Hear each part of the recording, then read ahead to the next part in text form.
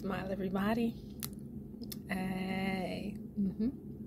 So, it is cold outside and it is winter. Winter.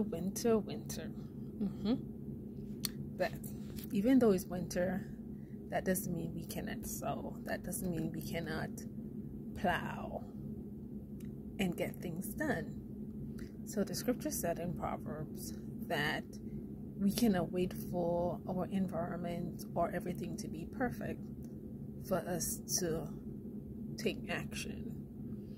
And the scripture also said the lazy man said that there's a lion in the streets, so he or she cannot do anything.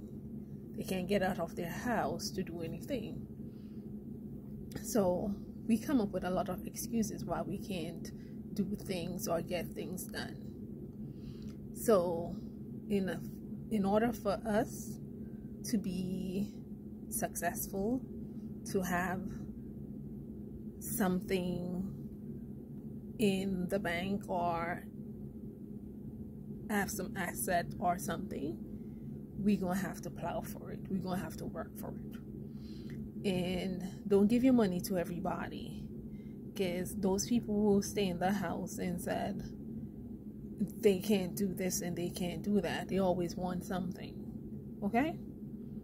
So your hard-earned money, don't give it away.